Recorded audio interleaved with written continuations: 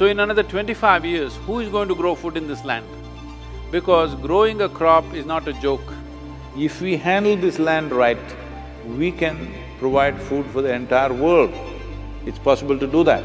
If you do this, farmers will be rich and well-to-do, all this debt that is there in the banks will not happen.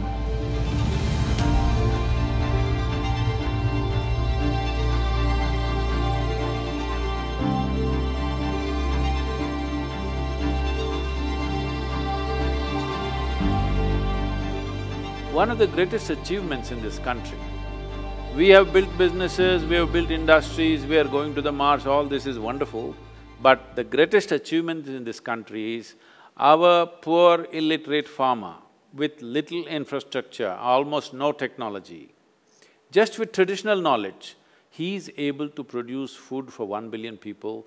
This is the greatest achievement.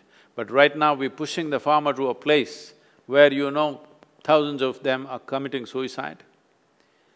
If you want, you go about and ask, how many of the farmers want their children to go into farming? You will see it's less than 15%. So in another 25 years, who is going to grow food in this land? Because growing a crop is not a joke.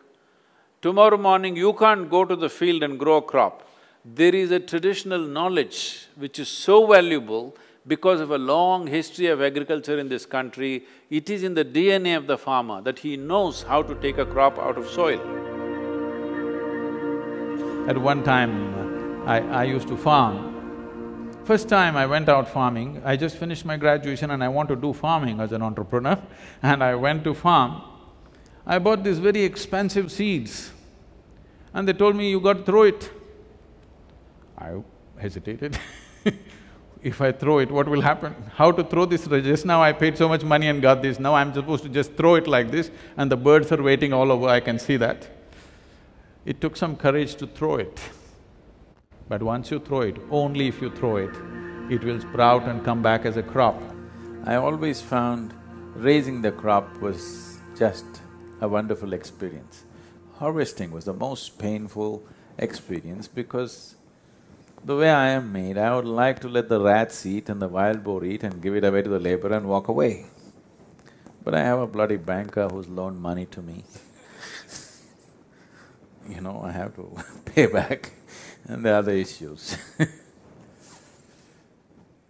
So, I always found harvesting is the most bitter experience for me. I loved the crops growing up. Many times,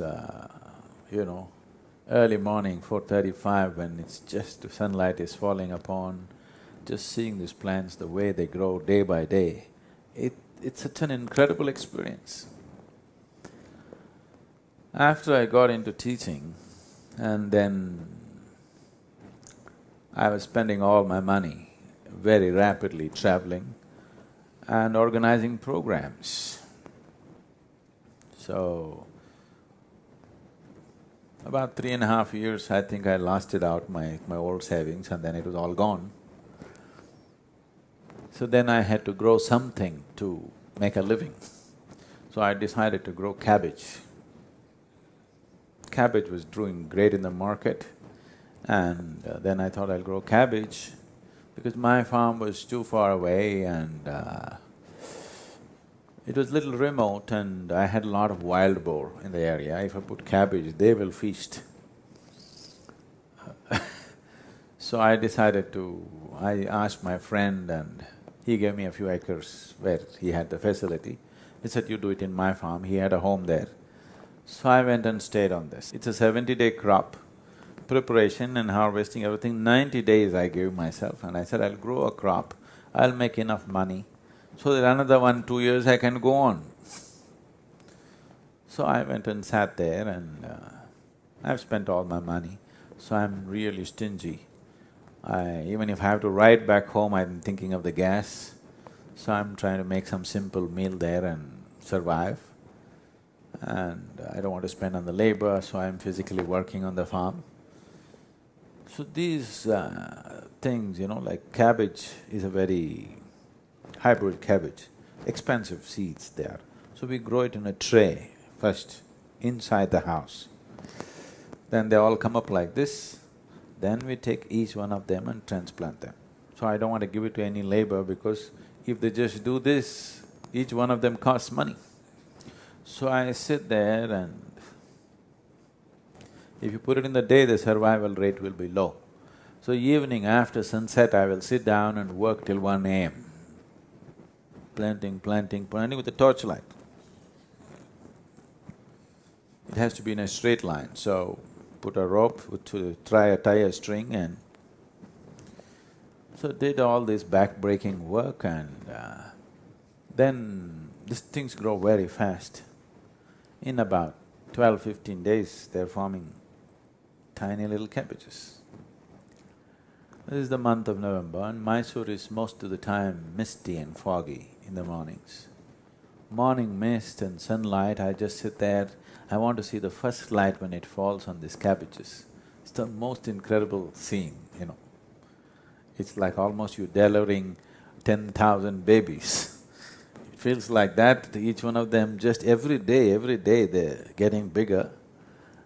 And I sit up in the morning so that one thing I like to watch them, another thing, I don't want somebody to eat them up.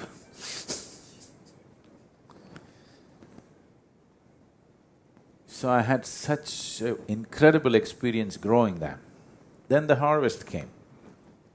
The cabbages all sized up like that, nice, and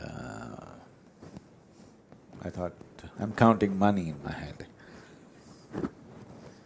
Though it was such a beautiful experience to grow the cabbage, when the time to harvest came, the market, the vegetable prices crashed. It became 25 paisa per kilogram. 25 paisa means it's a quarter of a rupee. 1 rupee means 1/45th of a dollar. One cabbage is weighing about 1.5 kilograms, sometimes 2 kilograms, it's 25 paisa. It is not even worth harvesting and loading it on the truck because it doesn't even pay for the truck, doesn't even pay for the transport. So I sat there and as the cabbages grew, because I was living there and so I ate some cabbages. Everyday cabbage. And my father was going crazy. He's left a successful business and, you know, sitting and growing cabbages in somebody else's farm, not even in my own land. I had enough land, but because too much wild boar near my land, I went to this particular place to grow and it was closer to the city. And it was not worth it. Then one day I just saw they've ripened fully and still the market prices are no good, taking it to the market. So I just told the villagers, come and take per family five cabbages, take it home and eat it. But still there is plenty. So I just left the cattle. Said, okay, go and eat it, enjoy. I saw the cattle was so happy in their life, they had not eaten anything so juicy in their life. They were chomp, chomp, chomp, chomp, chomp, they went. Then I counted the money backwards. So I just let the cows eat my cabbages. Then I started looking, what is it that's wrong with this whole process? The land is fantastic. In that part of Karnataka where I am south of Mysore, southwest of Mysore, people still live badly. It's such a fertile land, you can do anything with it, but still people still live badly because it's completely rain-fed and there's no proper practices and it's… so disorganized. If you make a good crop, there is no price. If you make a bad crop, when the price is good, it's a bad crop. It's alternating like this, between bad crop and good price and good price and good crop and bad price is a regular situation in the farming community. Right now, one reason why farming is not succeeding is soil is weak, so water is scarce. Another thing is, scale is too small to make it successful. The average land holding is 1 hectare, that means 2¼ acres per family is what we have. At this level of holding, whatever you do is going to be waste. Everybody is under loan, okay? Some 78% of Tamil Nadu's farmers are under debt. Because, I'll just tell you an example. A young farmer in our region, it's very fertile region. He has 3.5 acres. So I meet him and ask him, what are you doing for your water? What's your water source? He says he has put 9 bore wells. In 3.5 acres, he's put 9 bore wells. Because there are bore well companies which will come and promise, if you put it here, more water will come, if you put it there, more water will come. Everybody is hitting bore wells and bore wells. In 3.5 acres, maybe there is 1 or 2 sources or maybe there is no source of water.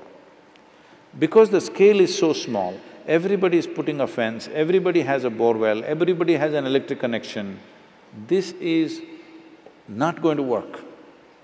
We need the scale, otherwise it'll not work. Does it mean to say we have to take their land? No, for this we have worked out a system. I don't want to go into all the details in this, but this is what Rally for Rivers was about, how to integrate irrigation and marketing for the farmer so that his life can change. Now, one more big thing is, see, India, the latitudinal spread that you have from Kanyakumari to Himalayas, 12 months of the year you can crop. There are very few nations where you can grow crops 12 months of the year. From Kanyakumari to Himalayas, you can grow literally almost anything you want in the world.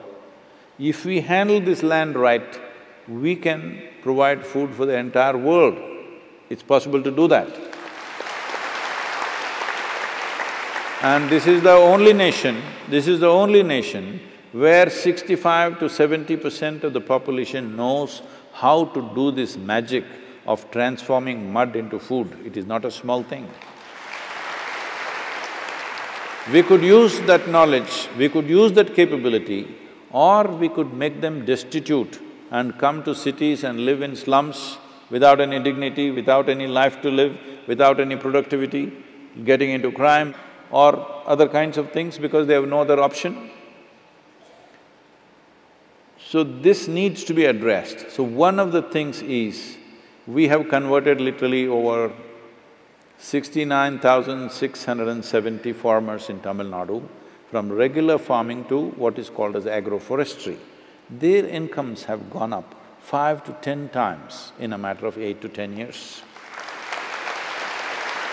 This is what we are calling as the Cauverycalling for the Cauvery belt… Cauvery basin area. Because if you do this, we want to convert 1/3 of the Cauvery basin into agroforestry. If you do this, the 46% depletion that's happened in the river waters will come back. River will flow once again, farmers will be rich and well-to-do, all this debt that is there in the banks will not happen because farmer will be rich by his own resource.